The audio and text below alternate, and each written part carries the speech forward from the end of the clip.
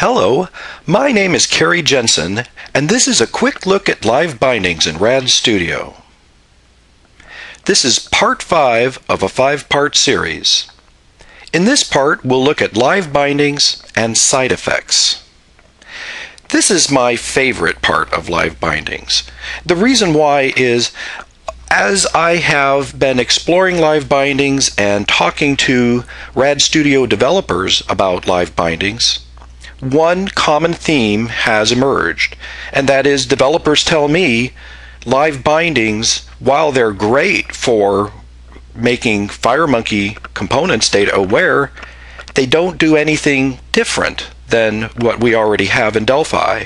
And they go on to usually say that not only is it not different, but it's more complicated to do than traditional techniques. Those traditional techniques they're talking about are event handlers. I happen to disagree with that position. I feel that LiveBindings are different. How they work is different, and what they do is different. And this can best be seen if you look at LiveBindings and the side effects they can cause. I'm going to open up RAD Studio here. Well, I have it open already, and I'm going to bring up a sample application that I talk about in my LiveBindings webinar and I wrote about in the LiveBindings paper. Let me run this application and then show you the result of the side effect that is produced by LiveBindings. When I click this button, the dataset opens and the caption of this button changes. A caption on another button changes as well, and when I click either of those buttons, the client dataset closes.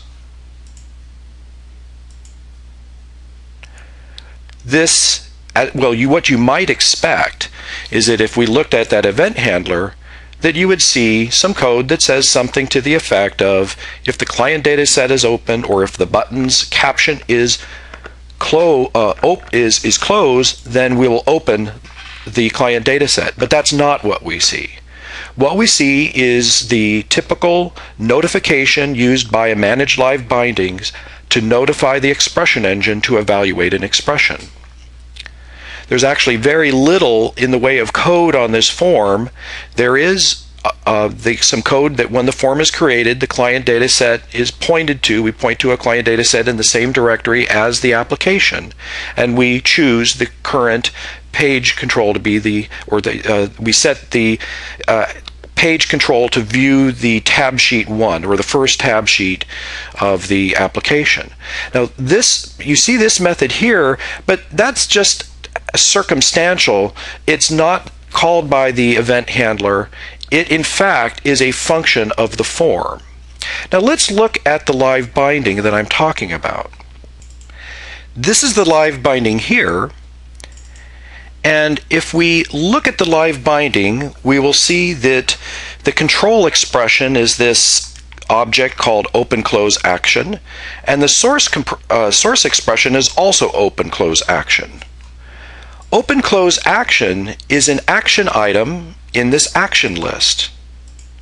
This action item is being used by this button, as you can see there. Furthermore, this action item has an event handler that is the same event handler used by most of the other managed controls on this form, and that's the event handler we saw here with just simply the call to notify. Furthermore, this action item has properties, including its caption, as well as its many other properties it could share with any controls that use this action item.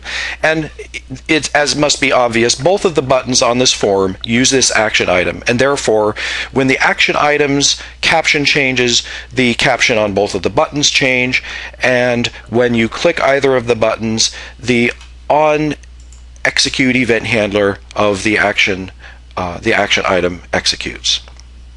So returning our attention back to this expression, the source expression is a call to the method that we saw in that form, where a Boolean expression is passed as an argument. Now, I could have done this a lot of different ways. In this case, I just happened to pass a Boolean expression that equates or asks if the caption is equal to open.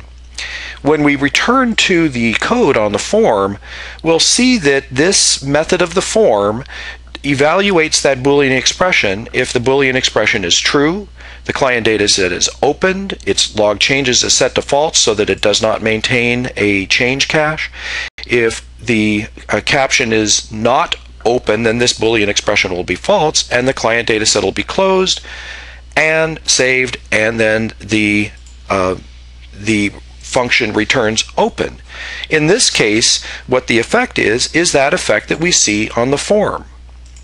When we click the button that says open, the client data set opens as a side effect of the method being executed. And when we click the button when it says close, the client data set is closed and the button's captions change.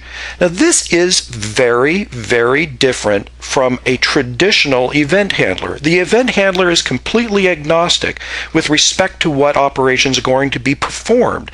It's the expression engine and the LiveBinding that synchronize the operations on that form.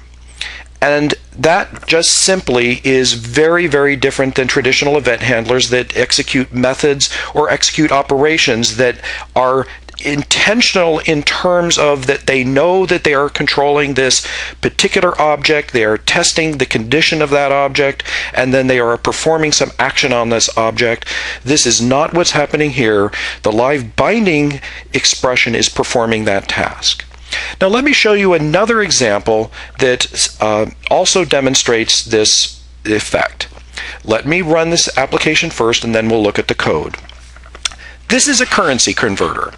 If I type in some number in dollars, that equivalent value in euros appears down in the second edit. If I type some value in euros, the equivalent value in dollars appears in the corresponding edit.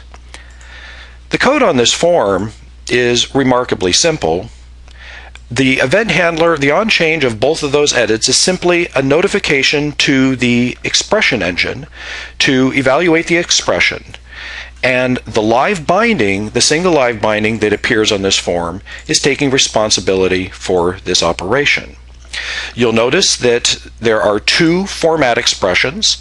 This first one is assigned to control, where the control component's expression is text, and the source component's expression is a reference to a converter property, or it's actually a converter object of the owner, which is the form, and a call to a method on that converter, which is convert to dollars.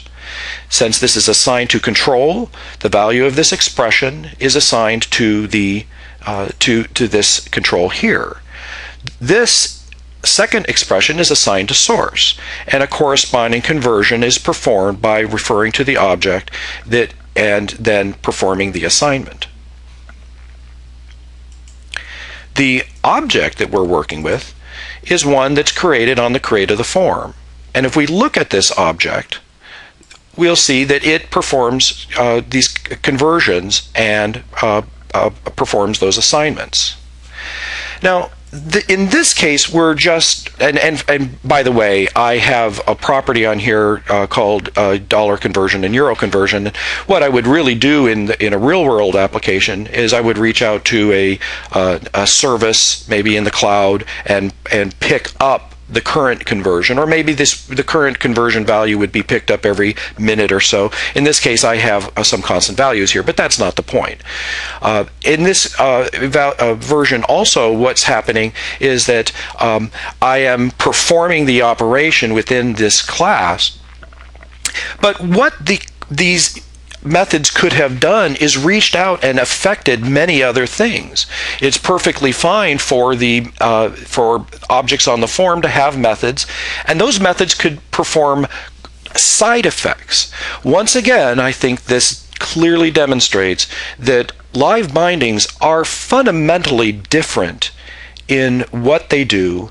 And when you consider the action item example that I showed and the side effect that it causes, I think you must agree that that type of effect is not what you would achieve in a normal event handler. Thank you for joining me today in this quick look at LiveBindings.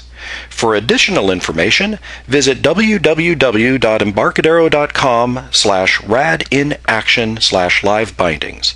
There you'll find the replay of my webinar, Visualizing Live Data with LiveBindings in RAD Studio.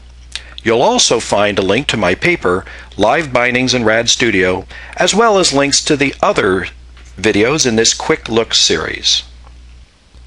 For information about the current Delphi Developer Days tour, you can visit delphideveloperdays.com.